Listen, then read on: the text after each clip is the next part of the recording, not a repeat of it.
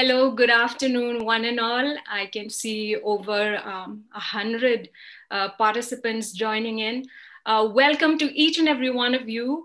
Let me introduce and welcome our panelists to our participants.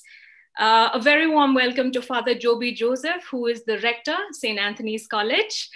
I take this opportunity to extend a very warm welcome also to Father Gervasius Nongse, who is the vice principal of the college.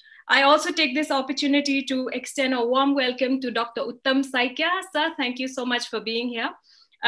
Dr. Uttam Saikia is the guest speaker today. And we also have with us members of the Meghalaya Biodiversity Board. I welcome them, and I think we have Dr. Sankha Deepta De, who's a scientist in the Meghalaya Biodiversity Board. We also have members from the Forest Department. I think Mr. N. Loikham, IFS, he's the conservator of Forest Khasi Jaintia Hills, Meghalaya. And we extend a warm welcome to the faculty of the Zoology Department, who is the organizing department along with St. Anthony's College, in collaboration with the Meghalaya Biodiversity Board, Government of Meghalaya. And of course, to our participants, a very warm welcome to you. Thank you so much for being here. I think, do we have members of the press as well? If we do, a very warm welcome to them as well. Biodiversity is one of the many wonders of the world. Our global ecosystem is intricate, and that calls for understanding of it. This is especially relevant as we speak, because we are conducting this webinar against a very grim backdrop that reminds us at an hourly basis that when we do not invest in biodiversity and conservation of biodiversity, we are left with, and I quote, a tax bill from Earth that could wipe us out. In today's webinar, we observe the International Day for Biodiversity by moving a little closer towards understanding what it means and its immense significance in our lives. The slogan for this year's World Biodiversity Day is "We're part of the solution," which mirrors the themes of the new global biodiversity framework, particularly the 2050 vision of living in harmony with nature. I once again welcome each and every one, and I would like to welcome Dr. B. Masar, Faculty Department of Zoology, for the welcome address.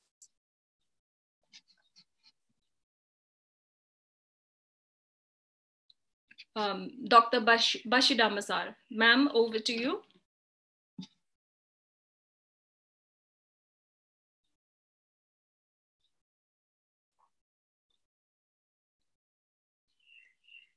Ma'am Bashida, can you hear us?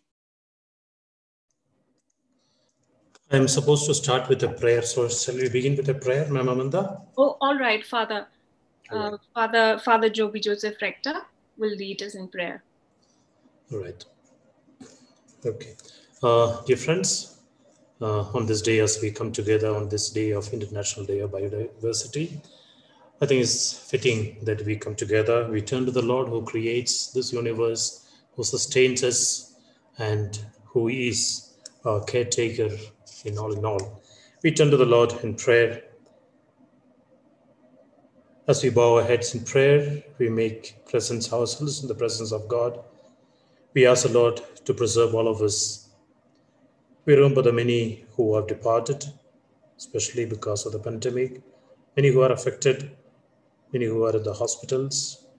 We remember many dear and dear ones who may have departed. We remember the mother of Brother Albert, our principal, mother of Kongterid, who expired this yesterday evening, and many others. And we turn to the Lord to give us consolation, prayer, and support, and to preserve us, the Lord who consoles us. We listen to a reading from the Holy Scripture from the Bible, book of Psalms, Psalm number 8. Lord, when I look at your heavens, the work of your hands, the moon, the stars, the world that you arranged, what are human beings that you care for us, mere mortals that you look after us? You have made us a little less than God and crowned us with glory and honor. You have given us dominion over the work of your hands. You have put all things under our feet, the sheep, the oxen, the beasts of the field, the birds of the air, and the fish of the sea. O Lord, how sovereign, how majestic is your name through all the earth. God our Father, we thank you for the wonderful universe that you have made for us, how you preserve it, how you look after us. Lord, may we, as little gods in this master universe, may we preserve it, may we conserve it for a better world tomorrow, that all that we do, that our actions bear its consequence on this universe, may it positively contribute to the growth and sustenance and conserving of all that is yours, all that you have created. Bless us in this webinar that will become an opening for all of us, that we are filled with your wisdom, that we learn to respect your creation, we learn to bring all that is earthly to the glory of your world up in heaven. In your precious name, Lord, we pray. Amen. Thank you so much, Father. I now invite Dr. Bashida Masar for the welcome address.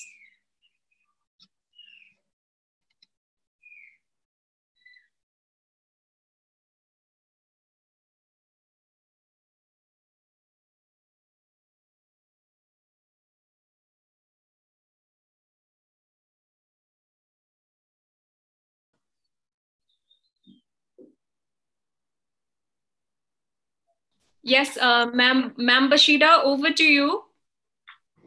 Yeah. Okay, Ma'am Amanda, can you hear me now? Yes, loud and clear, ma'am. Okay. Go ahead. Yes.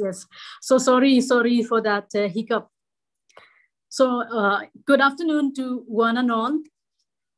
We are gathered here today, the 22nd of May, 2021, to celebrate the International Day for Biological Diversity through this webinar on new species discoveries in Meghalaya and the importance of conservation.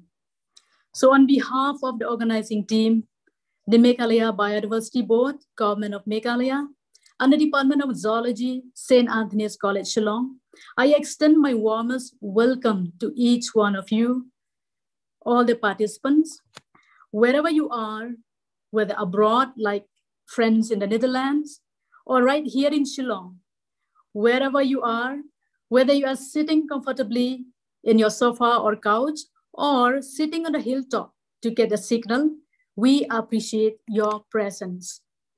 In this current situation, your participation in this webinar through this Zoom platform our students, teachers,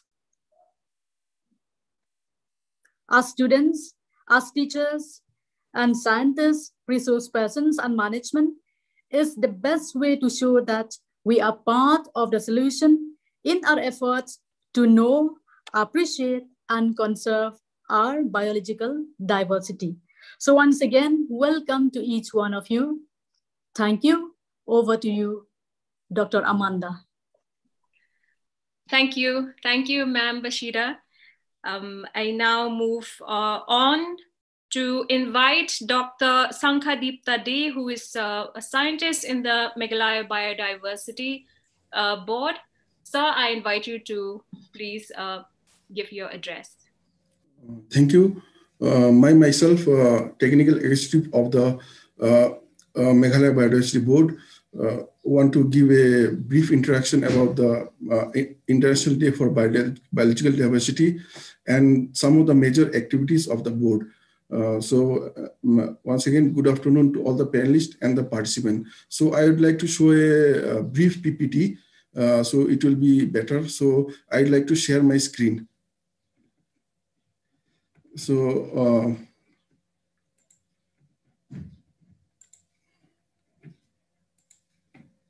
am I audible? Hello? Am I audible? Yes, sir. Yes, sir. And is the screen visible? Yes, it is. Okay, so shall I start? I am starting. Okay. All right, sir.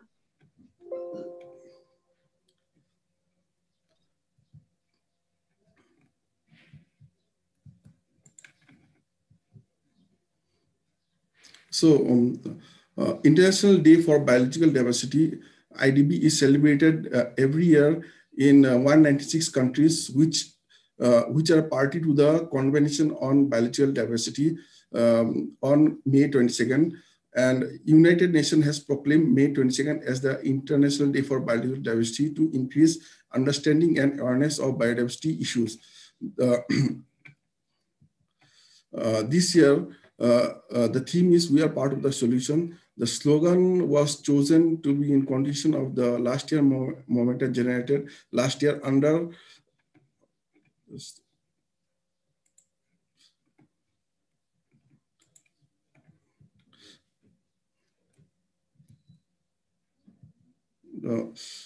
the overarching theme, "Our solutions are in nature," which served as a reminder that biodiversity remains the answer to several sustainable developmental challenges. Since the board inception in 2012, every year we celebrate this day throughout the state in all the 11 districts of Meghalaya, and the main event is celebrated at State Central Library. Given the ongoing pandemic, Meghalaya Biodiversity Board is commemorating this day along with the rest of the world through online campaign to create awareness and promote biodiversity conservation. The board is collaborating with the Department of Zoology, St. Anthony's College, to organize webinars and quiz competition for the participants throughout the state.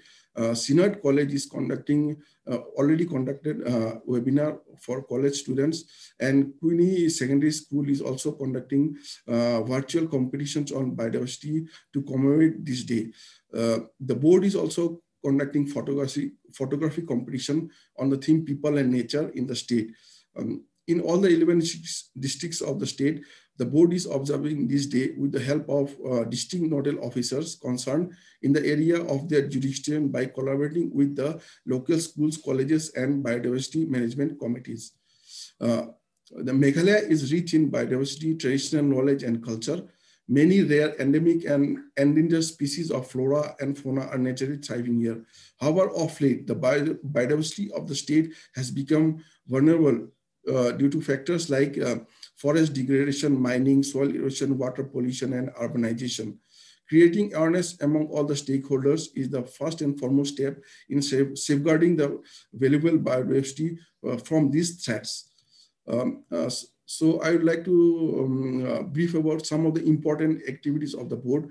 The board has formed about 5,697 biodiversity management committees in the state, and 5,535 PBRs or people biodiversity registers in the state.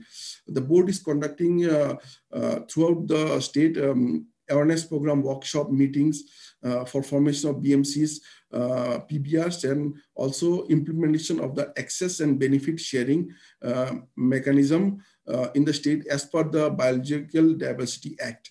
The board has now as an institutional structure in place, and every district now has a technical support group and district nodal officer. The board has constituted 7 thematic expert committees to assist the board, which expertise in different fields. The board has completed the documentation of Meghalaya State Biodiversity Strategy and Action Plan, and it will be released shortly. It was really supposed to be released today, but due to this pandemic, it has been delayed. The Meghalaya Biodiversity Board nominated a small village from East Khasi Hill, which is known as Mokrinot village. A self-help group from there has been conserving and protecting and a root bridge in Peninsula in Mokrinot village, and it is the longest root bridge in Meghalaya of 52 meters. So the board nominated this group for India Biodiversity Awards in 2016. So due to their preservation efforts, this self-help group from Mokrinot got this award, India Biodiversity Award for preservation of biodiversity and the root bridge, and they got award of 1 lakh from UNDP. Every year from Siberia, thousands of Amur falcons, they migrate to South Africa, and on the way they stop over to Nagaland, and from the past few years they are also stopping in a Umru village in Ribhoi district bordering Assam. So when they first came, within a few years, thousands of these birds were poached for meat. They were killed for meat and for illegal trade. But after seeing this, the staff of the board, we went there, we formed a BMC there, so in Umru village. The Umru BMC, after forming, we gave them awareness, and the BMC members, after forming BMC, they got the legal powers, and along with the forest department, these BMC members, they stop the illegal poaching and trade of these Amul falcons, and for this reason, they got a special mention and special award from UNDP in 2018. On 13 December 2018, Government of Meghalaya, in consultation with Meghalaya Biodiversity Board, issued notification regarding the declaration of designated area under Umkon village, Umling block, as Klau Kur Sayam Kamyang Biodiversity Heritage Site. This is the first biodiversity heritage site in Meghalaya, and this clan has donated this land for the future generation, and this site will be totally protected for biodiversity for the future generations. The board has published numerous publications, some of the major are like Checklist of Flora of Meghalaya, Wild Orchids of Meghalaya, a pictorial guide. We also publish numerous posters, more than 50 posters have been published till now, and numerous brochures and pamphlets, and we distribute to the biodiversity management committees, school, colleges, and the general public for awareness and knowledge. This year also we are supposed to release a book on flowering plants of Meghalaya, a pictorial guide from the authors Upadhyaya, KL Chaudhary, and others. And this book is the first of its kind, containing the detailed pictorial guide of more than thousands flowering plants of Meghalaya with their location and local names in Khasi and Garo language. This due to this pending, this is the release is delayed, but after we release this book, will be a very good identification guide for the flowering plants of Meghalaya for the school student, college, and the researchers. We are also, the board is also completed a PBR mobile app along with NIC Shillong. The board has funded for the preparation of this app, And through this app, it will be launched shortly, as it is also delayed due to this pandemic. So after launching this, this app will allow crowdsourcing. Any villager, any student, any local villager, through crowdsourcing, any unique biodiversity they have in their village, in any part of Meghalaya, they can upload a photo or any details they know about their that species, maybe flora or fauna, in that app. And the board experts from our side will verify that data. Then we can put in the PBR of that village. And this way it will help in documenting the biodiversity of the state and legalizing the biodiversity of the state. And it will improve the knowledge of the local people.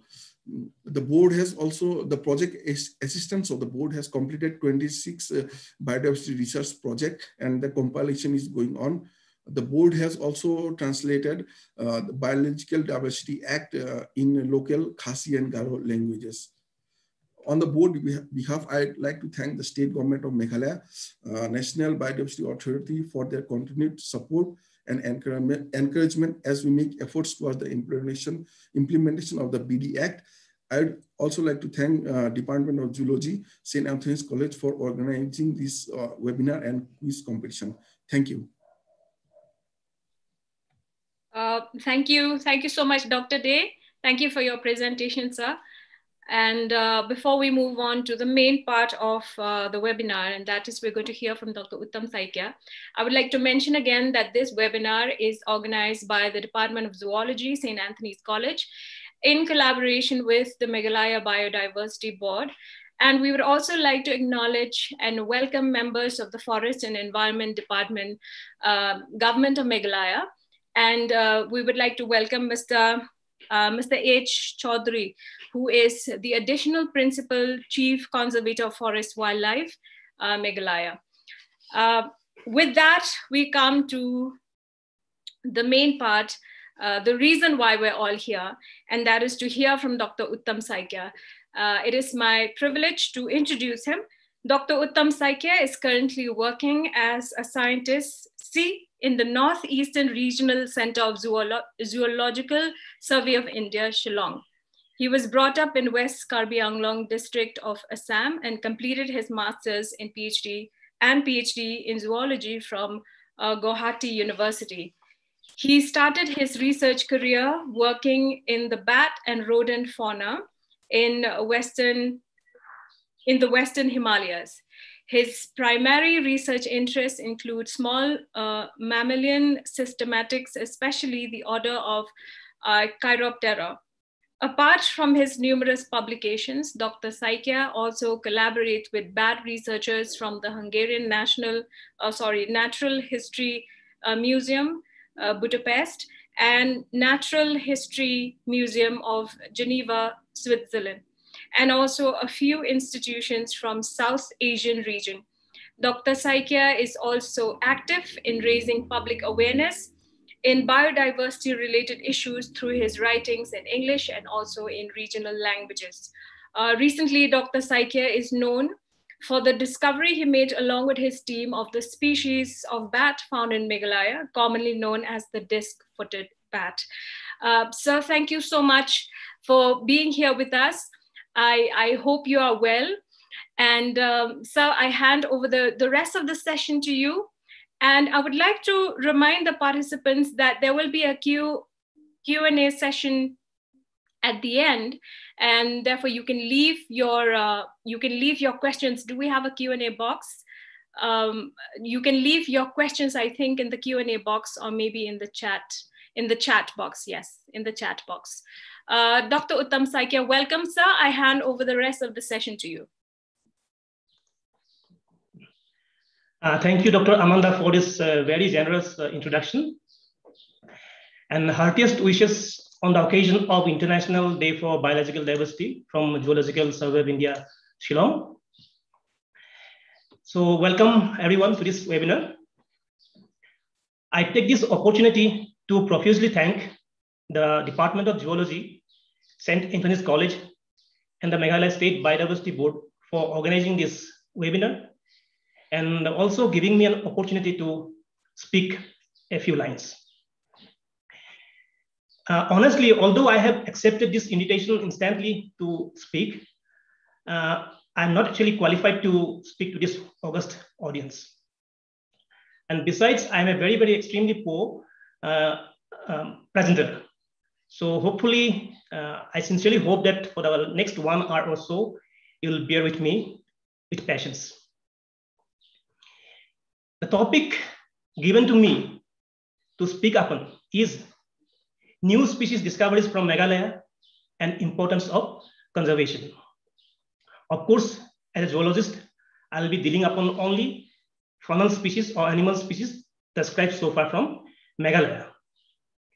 In all probability, I couldn't cover almost all the species described from Meghalaya so far, especially those from the invertebrate taxa. This is because due to the Corona-induced lockdown, I couldn't access many of my resources in the office. So in all probability, I have missed a few species from that have been described from Meghalaya. So I beg your pardon for that. So coming to the business, I start my presentation. First slide. So I put a very few unique points for our beloved state, that means Meghalaya. First is unique natural landscape. Meghalaya Plateau is nestled between the Brahmaputra Valley on the north and Bangladesh footplains in the south and forms a unique landscape. So Meghalaya is a plateau. It's originally a part of the peninsular Deccan Plateau, although there is no recent connectivity. So it forms a very unique landscape between the Brahmaputra plains and the floodplains of Bangladesh. Secondly, it's a small geographic area. With a geographic area of only 22,430 square kilometers, the state forms about 0.7% of the total area of the country. It's not even 0.7%, 0.67% of the total area of the country. So that way, it's a very tiny state. But that, although we are a tiny state, that doesn't mean that we are poor in faunal resources, as we'll see in the next slides. Then thirdly, high elevation range. The elevation range of Meghalaya varies between 60 to 1960 meter ASL above sea level. So there is a huge variation of altitude. Then high forest cover. According to the State Forest Report 2019, the forest cover of the state is about 76%, which is quite considerable.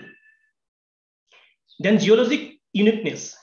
Geologic nature and high precipitation resulted in the formation of numerous cave systems. Now it's over 1,400 cave systems are found in Meghalaya. Some are deepest in the Indian subcontinent. For example, Kremliat system, which is almost more than 31 kilometers long. Then lastly, it's a part of the Indo-Burma biodiversity hotspot. That means the state is rich in endemism, but highly threatened. In fact, Meghalaya is this Indo-Burma biodiversity hotspot is one of the richest hotspots in the world, but also highly threatened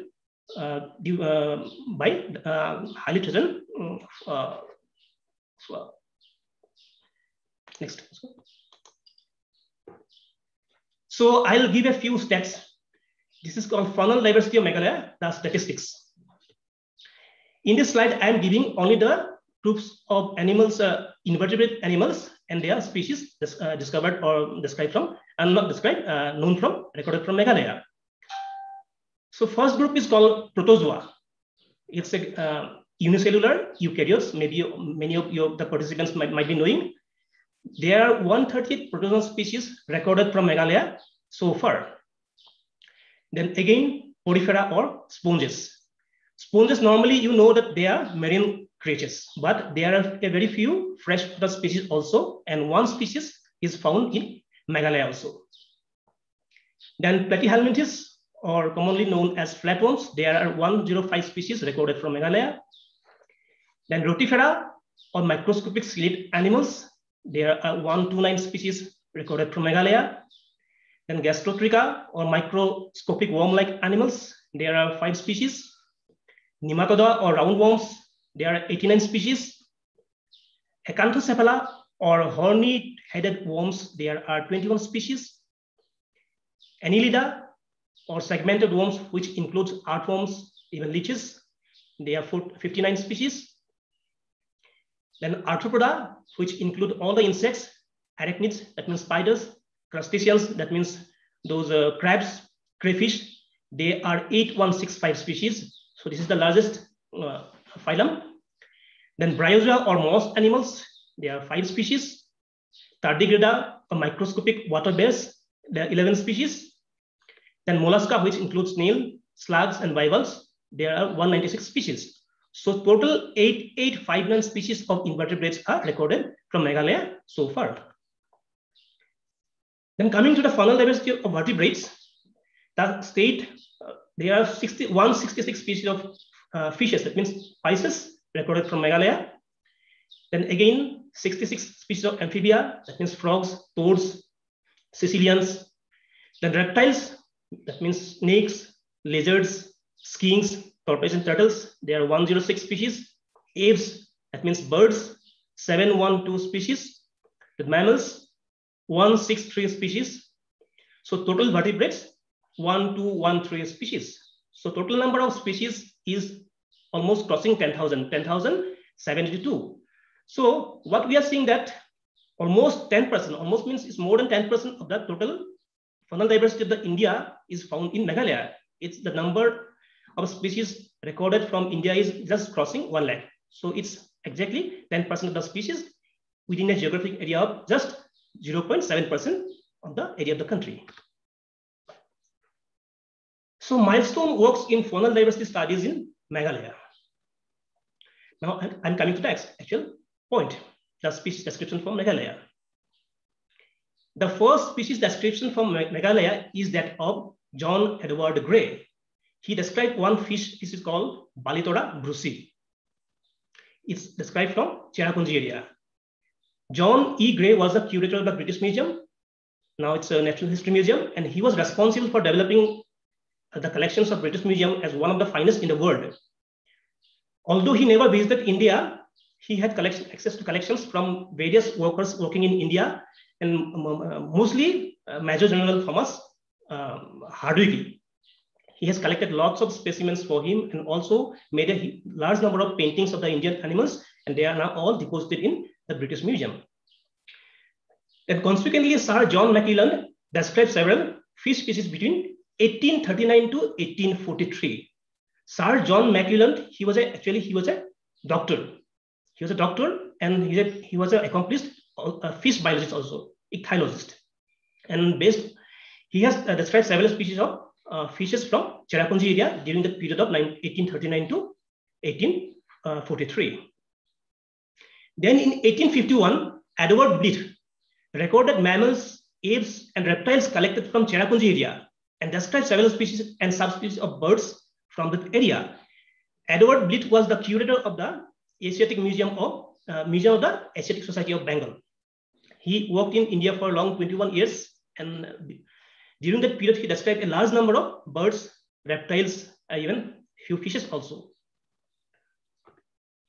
Then subsequently, T.C. Jaddon in 1870, he's a Scottish surgeon, described several species of reptiles and amphibians from Khasi Hills. Actually, T.C. Jaddon, he was also a doctor, he was a surgeon, but he was an accomplished, probably one of the most foremost ornithologists in the world. There are so many species of birds named after him, like Jaddon's baja, Jaddon's cursor, etc. Then British geologist Lieutenant Colonel Henry Godwin Austen published a series of reports between 1870 to 1876 on the avifauna of Khasi and Garo Hills, including the description of a few bird species. Lieutenant Colonel Henry Godwin Austen, we know him as the second highest peak in the world. We call it K2, is named after him, Mount Godwin Austen. He was an accomplished geologist and also a surveyor, but he was equally interested in bird. So he was an ornithologist also. And the last milestone work in the field of geology of Meghalaya was conducted in 1922, when biospeleological means exploration of cave animals. Explorations of Sizu Cave in South Garo Hills was conducted by Stanley Kemp and B. Chopra of Zoological Survey of India, Calcutta, in 1922. And this exploration has led to the description of several new species of fishes, crustaceans, arachnids, and insects. And till this date, Sizu Cave remains the best explored, biospeleologically explored cave in India, in the country. So the saga of species discovery from Meghalaya. So I have divided this in chronological order. First, I have described, I have listed all the species described in the 19th century.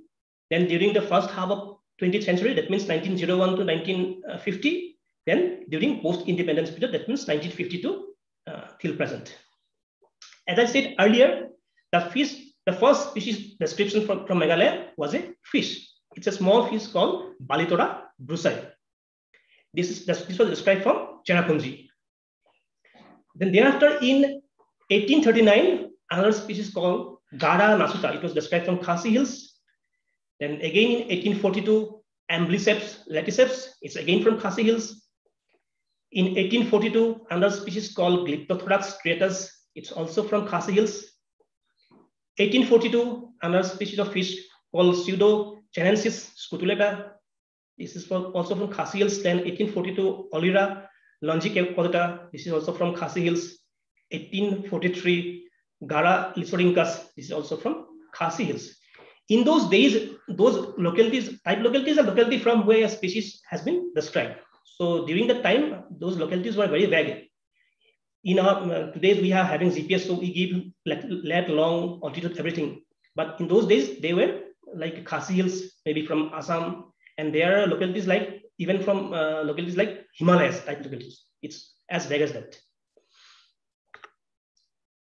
So next, coming to the amphibious species, that means frogs and toads, described from Meghalaya during the 19th century. The first amphibia described from Meghalaya is Genophrys monticola, which was described in the year 1864 from Khasi Hills. Then subsequently in 1870, Hyla annectens was described from Khasi Hills. 1871, Limnonectis khasianus was described from Khasi Hills. Then in 1876, Amolops formosus was described from Khasi Hills.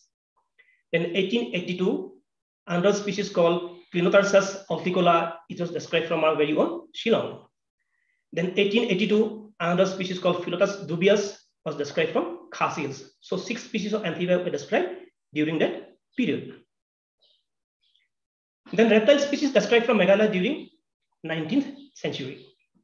Only 2 species of reptiles were described from that period, and those included Cirthodactylus khasiensis, commonly known as Khasi Hills band-toed gecko. It was described by Jardon in 1870.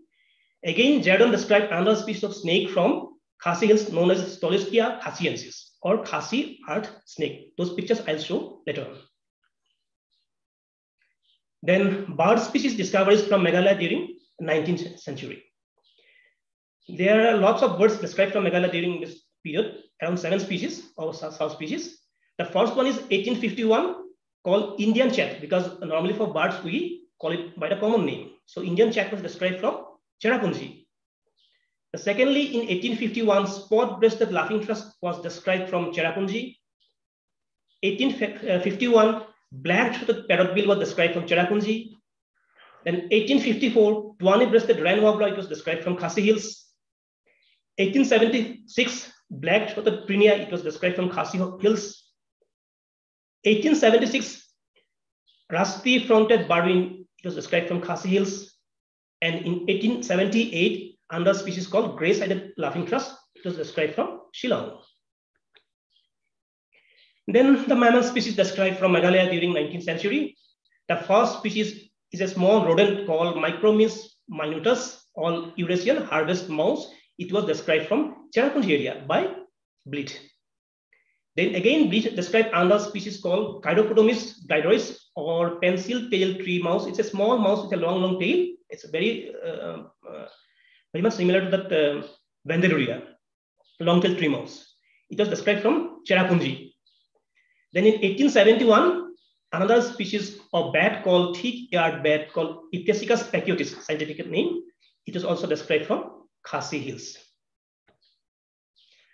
So in pictures, these are few of the species of fishes described from Meghalaya during the 19th century.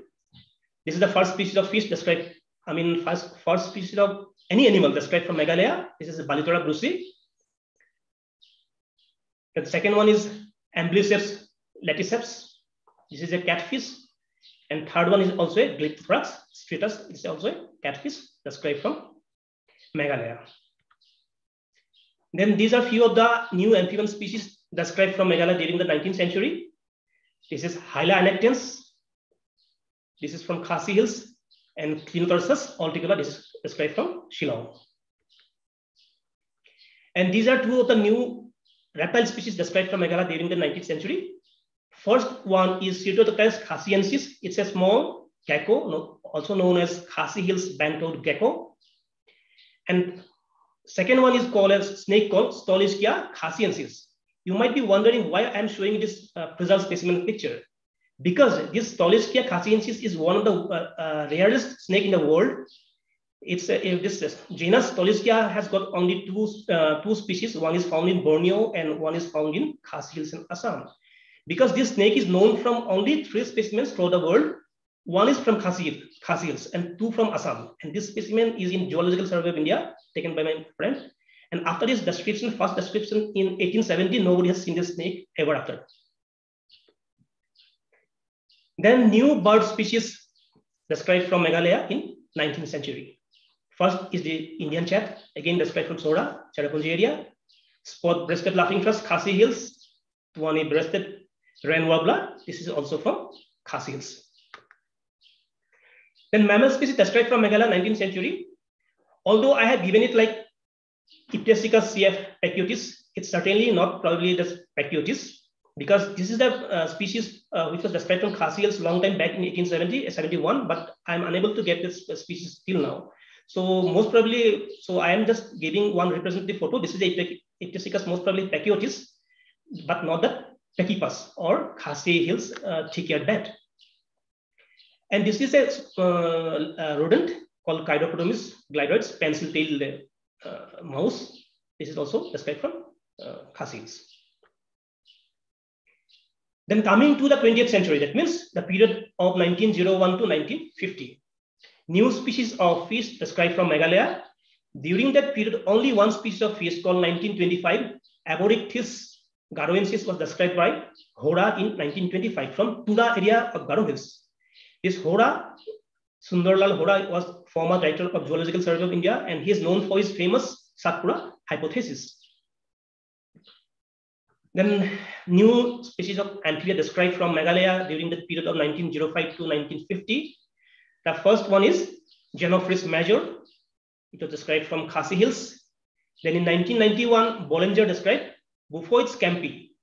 It's from Tura, but known only from the type. There is a type specimen, means those specimens based on which we describe a new species. So this species is known only from the type specimens. So it's a very rare species.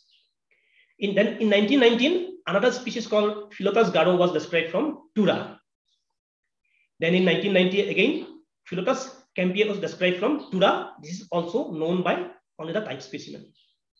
Then in 1927, another species called Rhecophorus bipunctatus was described from Khasi Hills. So there are only 5 specimens, 5 species of amphibia described from Meghalaya during that period. And there are 3 species of reptiles described from Meghalaya during 1900 to 1950. Those were Herpetorius genura. It was described from Sora. It's a harmless colubrid snake. Then one lizard called Tachydromus khasiensis from Khasi Hills.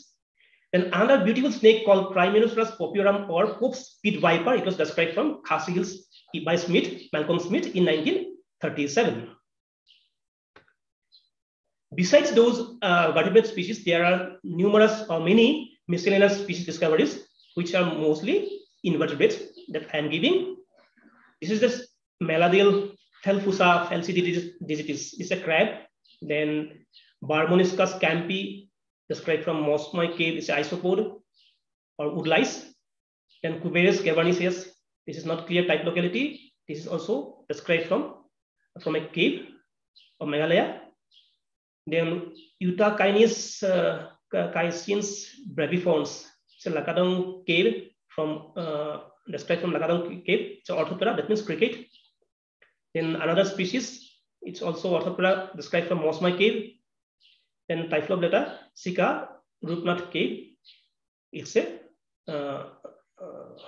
what we call cockroach. Then another orthoptera species, type locality not clear. Then Heteropoda robusta, this is an arachnid species, that means spider. Then Campiola longipes species, another cricket from Sizu cave. Macrobicium cavernicola, this is a shrimp species described from Sizu cave. As I had told earlier, there are many species described from during the Sizu explorations. So these are few of the species. Oppius cavernicola, Sizu cave, Gastrobra, that means it's a mollusk. Then Philocidio bokhali, it's an isopod, again woodlice from Sizu cave. Then Tini entricola, it's a guanomoth from Sizu cave. Then Tini pyrosoma, this is a guanomoth from Sizu cave. And Trachyluos mimus is a millipede from Sizu cave. So total 15 species of invertebrates were described during that period from Meghalaya. So again in picture, I am showing these few amphibian species described from Meghalaya during 1901 to 1905. First is this Genophrys major, again described from Khasi Hills, and Rhecophorus bipunctatus described from Khasi Hills. It's a beautiful frog, commonly found in and around Shillong also. Then these are the three new species of reptiles described from Meghalaya during that period. First one is Herpetorius genura from Cherrapunji area. Then this is a lizard from called Tachydromus khasiensis. This is also found, can be seen in Meghalaya also. And this is the beautiful snake called Trimerosaurus popiorum, also known as post pit viper, described by Malcolm Smith in 1937 from Khasi Hills. So these are some of the arthropod species. I mean, not arthropod, yes, arthropod species, means invertebrate species described from Meghalaya. First one is Campiola longipes. This is a typical cave dwelling species. It's not very clear, but probably you have seen the long antenna because they live inside a cave. So their sensory mechanism needs to be very acute. So they have got highly developed antenna so that in the dark they can easily move. Then second one is Macrobicium cavernicola. This is also described from Sizu cave. As you have seen, this is a shrimp and this is completely transparent, translucent. That means it's adapted to cave and it's a cavernicle. And third one is Typhlobeta sika. This is actually cockroach without eye. This was described from a cave called Rupnath cave in Jaintia Hills long time back in 1924. But this is found also in Sizu cave. So this is a cockroach without eyes. This is also adapted for cave environment in the dark. So coming to the post-independence period. So new species of fishes described from Meghalaya during the post-independence period, that means 1950 till present. The first species described from Meghalaya during that period is Pillaya indica Yazdani. He was an ex-geologist scientist from Sumay stream in East Khasi Hills.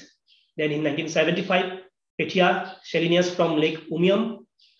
Then 1977, Garo Khajuria, Talwar atoll, Rangrangiri in East Garo Hills. Then in 1981, Physosistura elongata is also from Lake Umiam. Then 1981, Sistura reticulofasciata, it's also from Lake Umiam. 1987, Sistura suduensis, it's from Sizu cave by Menon. No, I missed one species in 1985. Sorry for that. In 2007, another species called Denio Jaintiensis was described by Sen, our own scientist from Jedasai, from Rongriang in West Jaintia Hills. Then in 2007, another species called Sistura populifera. It's a cave-dwelling species described from Sinrang Pamyang cave system. Then in 2013, one species called Derio Kazal was described from Umlong in Jaintia Hills. In 2016, Chana pardalis described from Longstoy in West Khasi Hills. 2017, one species of Sistura larcapensis was described by Chaudhary et al. They are from Guwahati University, and one of our professor in Ledigan College, So Dr. Mukim is also involved in this project. So they together describe this species from Kram Khung in Jaintia Hills, Sistura largatensis. Then in 2018, Monopteras rongso from Nongtrai village in Sora. Then Chana Lipor, Umraling river in River district. Then Sistura Sinkai, again, same group, Chaudhary et al., including Dr. Mukim. Then it is from a stream in West Khasi Hills. Then in 2020, Chana Eristoni from Puriang in East Khasi Hills. And in 2020, that most recent one is Chana Brahmachari from Simsang River in South Garo Hills. So in total, 16 species of fishes were described during that period. Then coming to the amphibious species described from Meghalaya during post-independence period. First species is Buphoides meghalanus from Moblong in Sora. It was described by our scientists Yazdani and Chandra in 1971. Then again in 1973, this is a frog called Raucestis shillongensis, was described from our very near to our office from Malgi Forest in Shillong. This is a very small frog. I'll show you the picture later on, but it's listed as critically endangered because it's endemic to Shillong and nearby areas.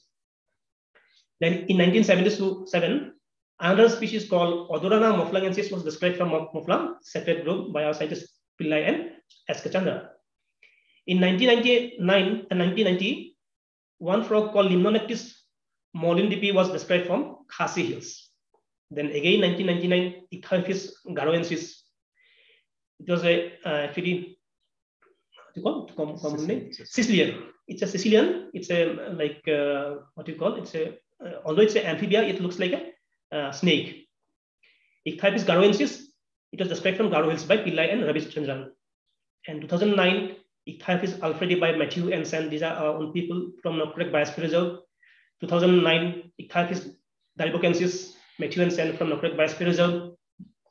Then Ichthyophyes nokrekensis from Nokrek.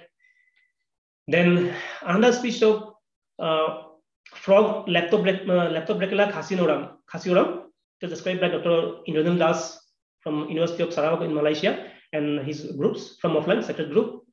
In 2010, another species called Leptobrachyla nokrekensis was described by our Matthew and Sen from Nokrek Biosphere Reserve. Then in 2011, one frog called Genophris megacephala was described by Stephen Mahoney and his co-workers from River district. Then in 2012, one species Minervaria sanguptai was described by Pulkastan Matsuai from Moflang sector group. There are so many species of frogs described from Moflang reserve sector group. Then in 2013, Chiquila Gaidumani was described by Mahoney et al. From Tura, Genophris Oropedion from Malgi Forest in Shillong. In 2018, Genophris flavipunctata from Moflang sector group. And the recent one is 2018, Genophris Oreocrypta from Tura. And during this post-independence period, only 2 species of reptiles have been described so far. That's it. The first one is it's a Sphenomorphus. It's a skink called Sphenomorphus abalpraevatus. It was described again from Moflang sector group by Dr. Ray et al. Dr. Ray is now with NICER in Bhubaneswar. And in 2018, this is a gecko called Sirtotepelus jaintiensis. It was described from Tirsai Falls near Jowai, so it was named after Jaintia people, jaintiensis, by Ishan Agarwal et al. They are from ISC, Bangalore. So there is no snake described during this period. And new species of birds from Meghalaya during the post-independence period. There are only 2 species. The first one is Rufous chinned laughing thrush. This was described from Peninsula area of East Khasi Hills by Poels. It's a German ornithologist. And same author described another species called chestnut crown bush warbler, 1954 from Fulbari in West Garo Hills. Then post-independence period, only 2 species of mammals were described from Meghalaya. That 2 are bats. They are known as, they are called tube-nosed bats. One is Murina pluvialis by Rudy et al. From the Natural History Museum, Geneva, and his co-workers. Rainforest, commonly known as rainforest tube-nosed bats. It was described from Lightkinsow village in East Khasi Hills. And in the same year, in the same paper, another species called Murina Jaintia was described from Shea area of East Jaintia Hills, commonly known as Jaintia tube-nosed bats. So besides those vertebrate species, There are miscellaneous invertebrate species discoveries from Meghalaya. So I am giving those. One decapoda, a diplopoda or millipede was discovered, Asamodesmus, from that locality is not very clear, but Himalayas of Assam, and in bracket it's probably Khasi Hills. So we are not sure what is the type locality, but it's written as Himalayas of Assam. Then another species of spider was described from Jaintia Hills called Heteropoda fishery in 2005. Then in 2014, one Orthoptera, that means cricket species, Liconfugia umsningensis, was described by Hajong et al. Dr. Professor Hajong is with Northeastern Hills University. He's a professor there. So he described that species of Orthoptera from Umsning area. So it's named after umsningensis. Then in 2017, Teratomon spadium, it's a typical cave dwelling. That means the cavernicole, typical cave dwelling cave described from Kram Khung by Apsar et al. From cave Khung in Jaintia Hills. In 2020, actually it's a new genus, Krishnamon. It was described from a cave from a collection made by me from cave Limput. It's a crab. It was described a new genus of crab from the world. It was described by Pati et al. He's our colleague at the Western Regional Station in Pune. Then most recently in 2021, in February or March, 3 species of Hemiptera, that means cicada, were described by Sarkar et al., including one scientist from JSI. They are called Mata species, Mata Rafordi, Mata Meghalaya, Mata leonina. That kind of 3 species of cicada were described by these people from Soda and Balfakram National Park. And besides these, during the period 2014 to 17, 14 new species of feeder mites. Feeder mites are their parasitic mites, small mites, microscopic mites found in the feathers of birds. They were described from Konstantinescu et al. They are Romanian scientists, and they are having their local collaboration with Ledigan College. So they have described 14 species of feather mites from Meghalaya. So 22 species of invertebrates were discovered during that period. So again, these are pictures.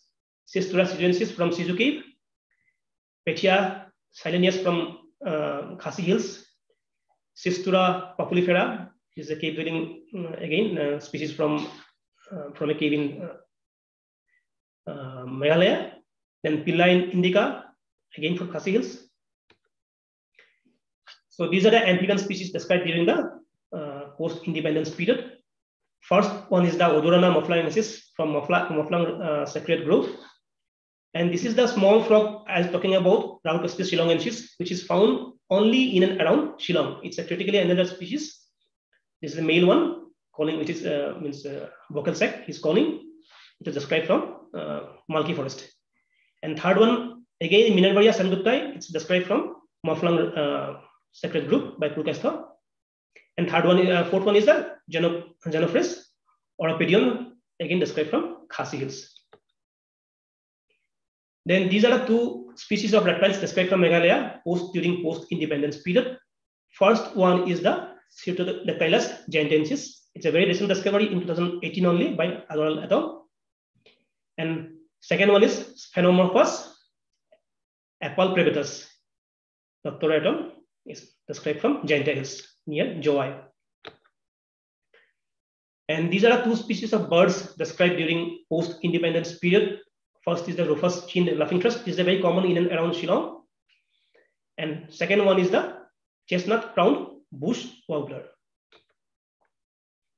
And regarding the mammal species, as I had told earlier, there are only 2 bat species described during the post-independence period. First one is the Jaintia Hill tube-nosed bat called Murina jaintiana. And the second one is Murina pluvialis or rainforest tube-nosed bat, both described by Rudy et al. And these are some pictures of the invertebrate species described during post-independence period. The first one is the Teratomon spadium, the typical cave-dwelling crab, crustacean. Then second one is the new genus Krishnamon, which is described from Kram Limput by Pati et al. In 2020.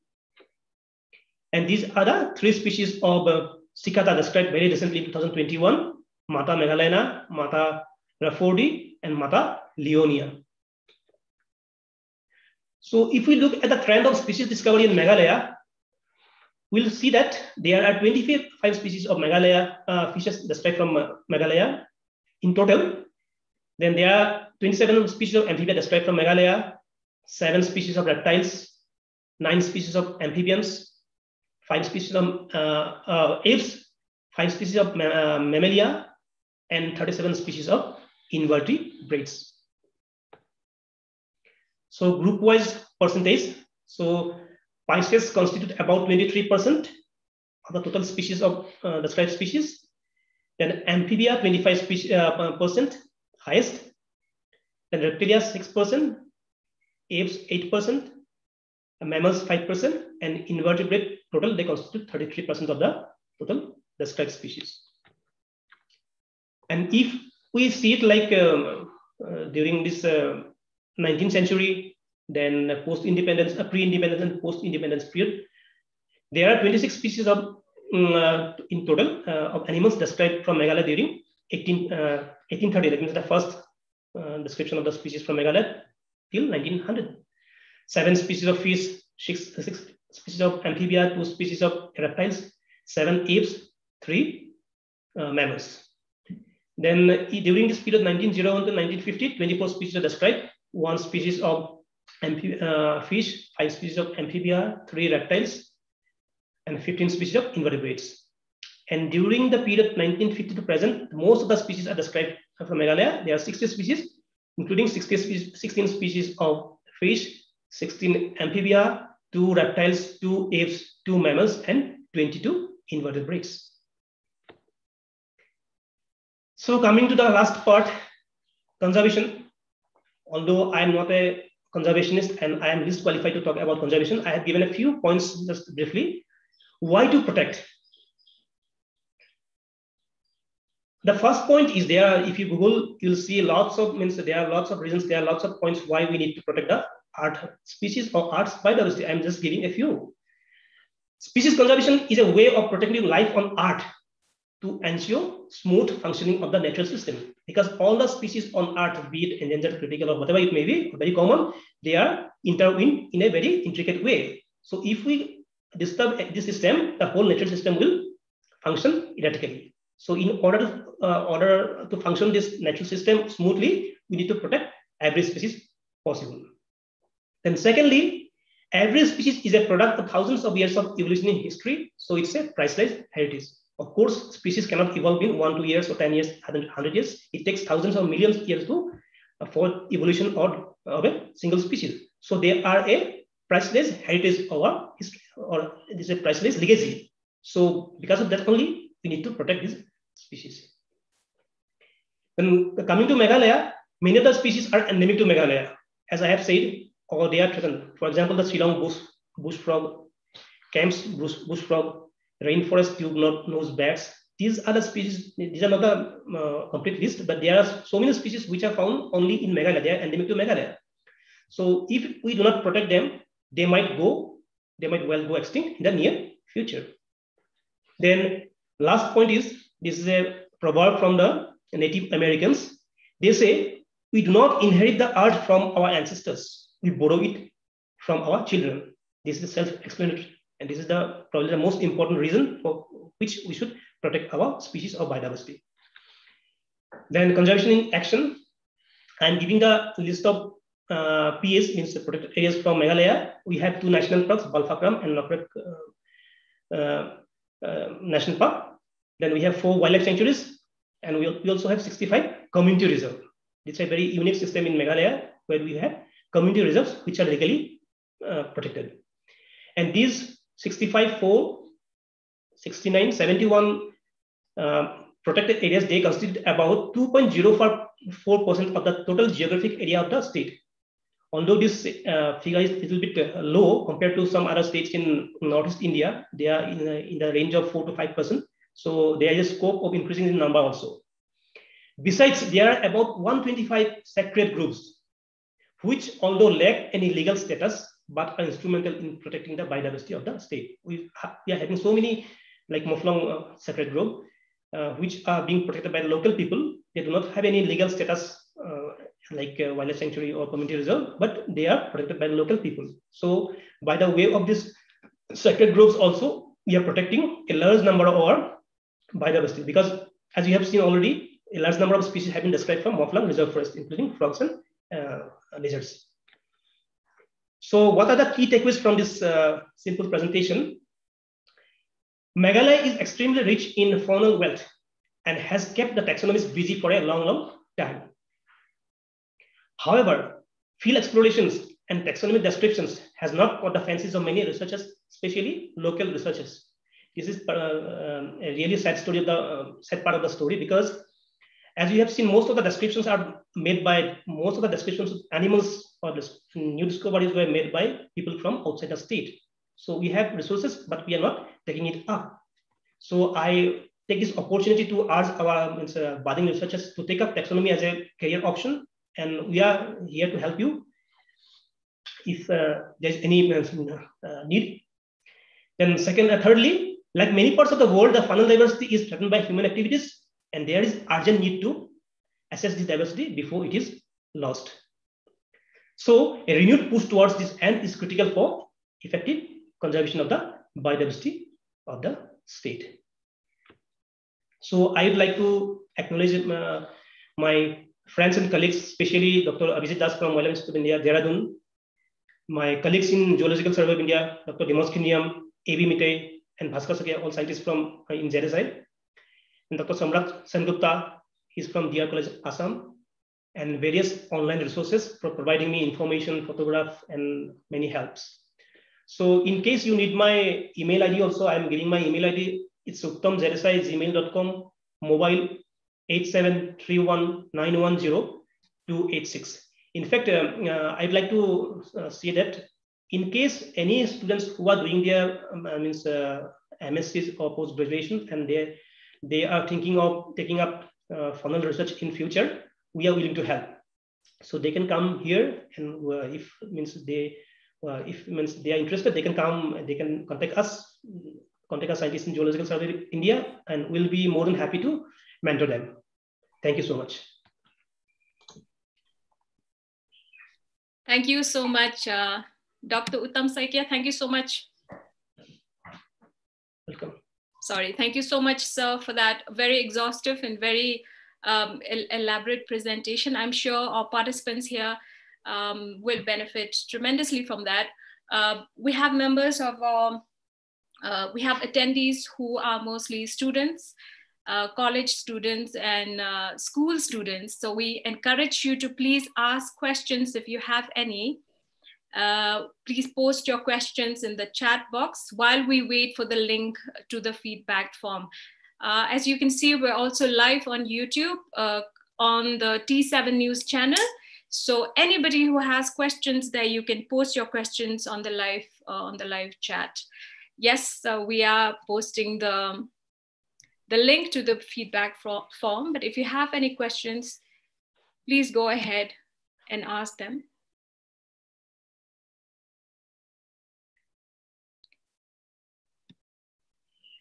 All right, so while we wait for questions from our attendees, if they have any, I watched one of your interviews on YouTube. And of course, this is going to be a very, this is going to sound simplistic, but for the benefit maybe of our school students and our college students, I think you're better known now for your association with the discovery of the disc-footed bat. And you talked of the ecological importance of bats. So I wonder if you can share the same here, sir.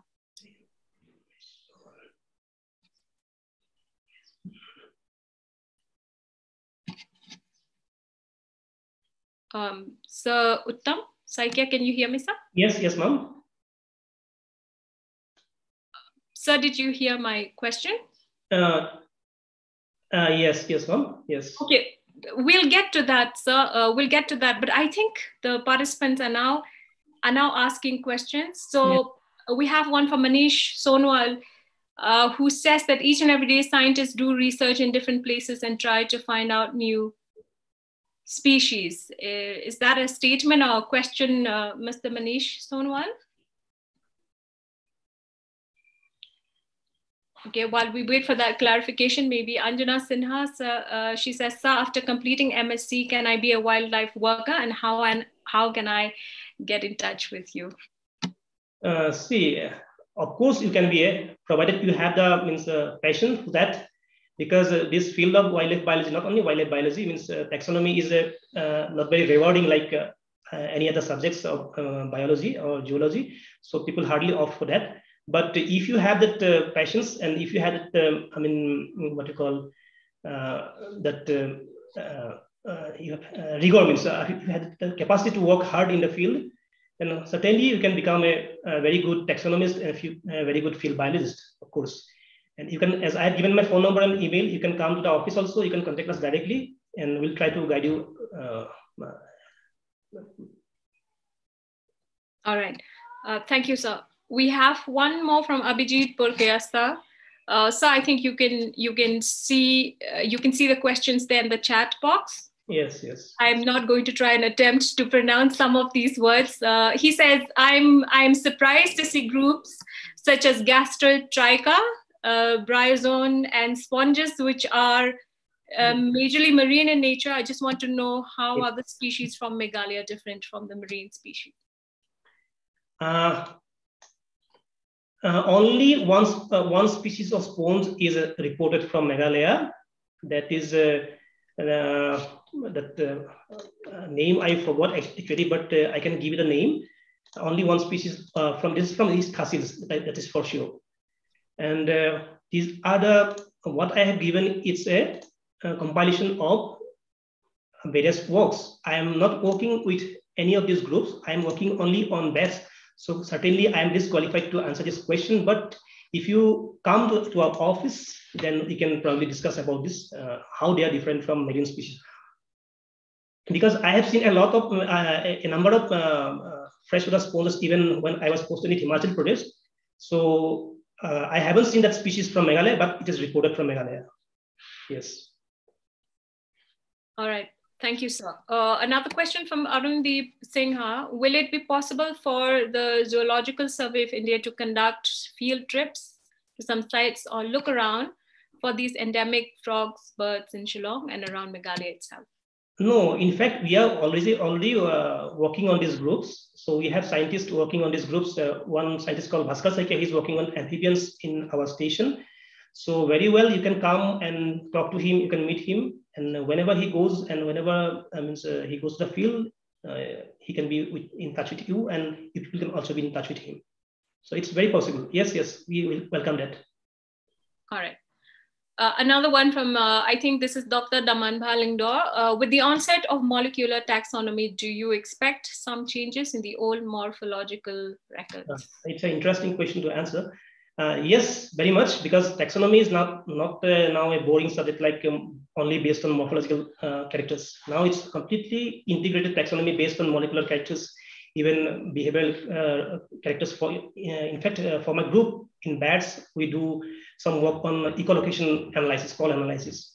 So yes, it's now based on molecular data. We are revising many old records and coming up with new species, new genus, even new families. So yes, very much with the advent of molecular techniques, we are revising taxonomy is also getting fresh, impetus, and lots of things are changing. Yes. Okay. All right. Thank you, sir. Abigail Nongrum asks, how do you discover new fauna and how do you decide to name them?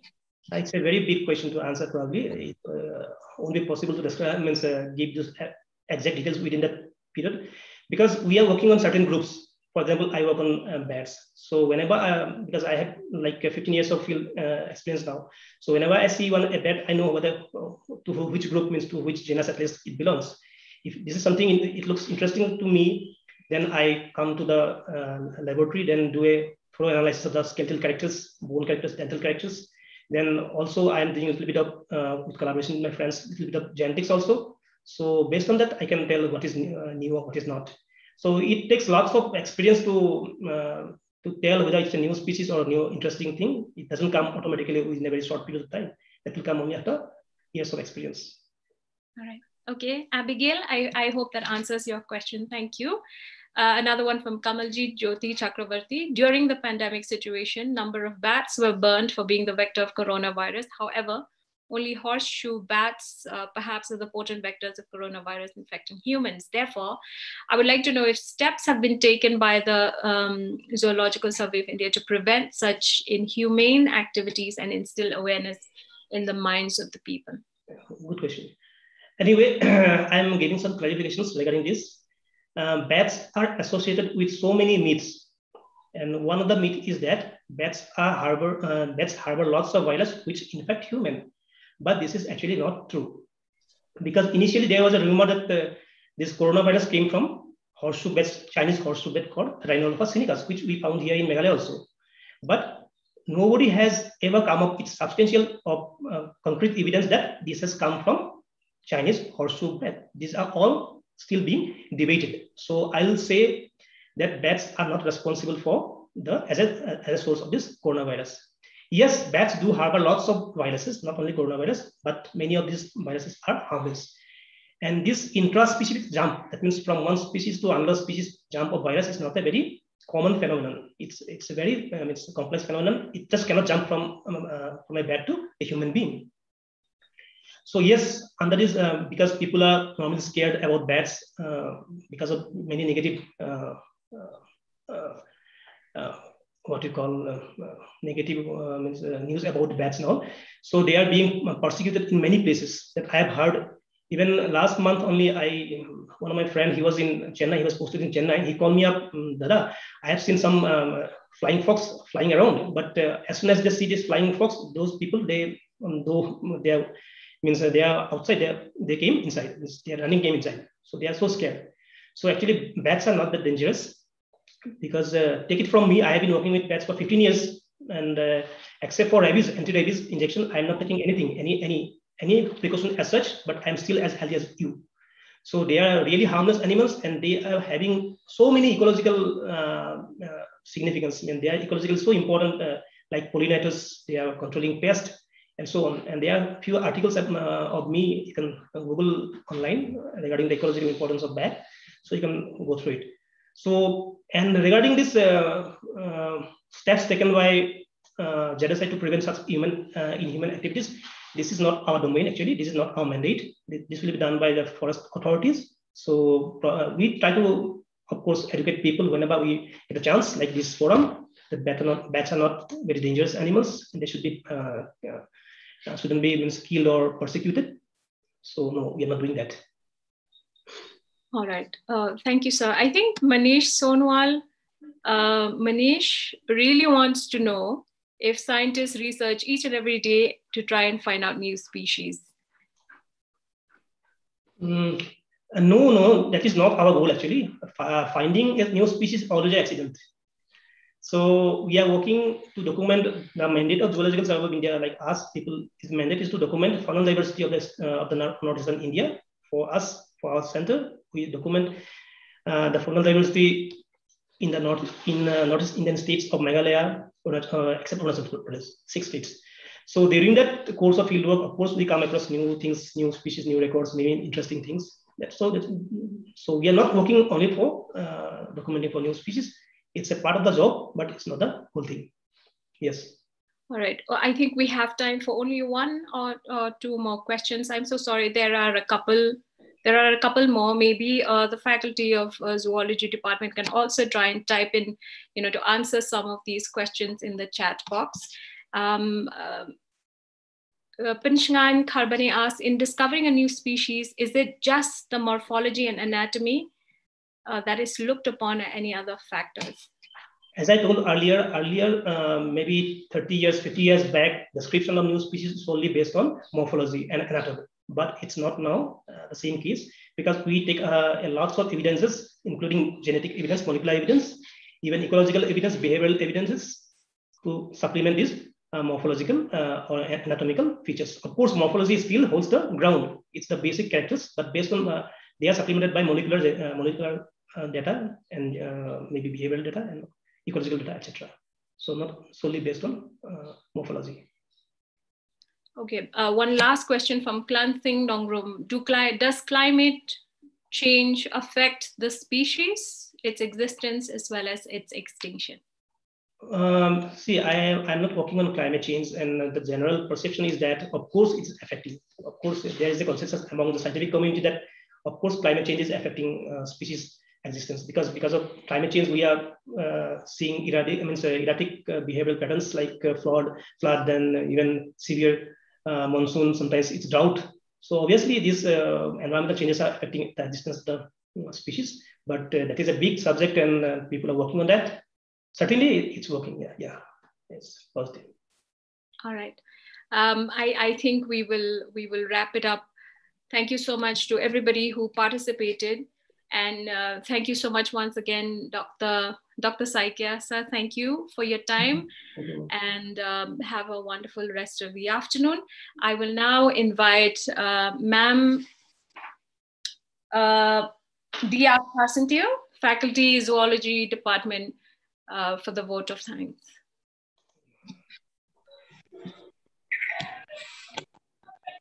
Can you hear me? Yes, ma'am, go ahead. Honorable dignitaries, distinguished guests, respected principal, beloved rector, and dear participants.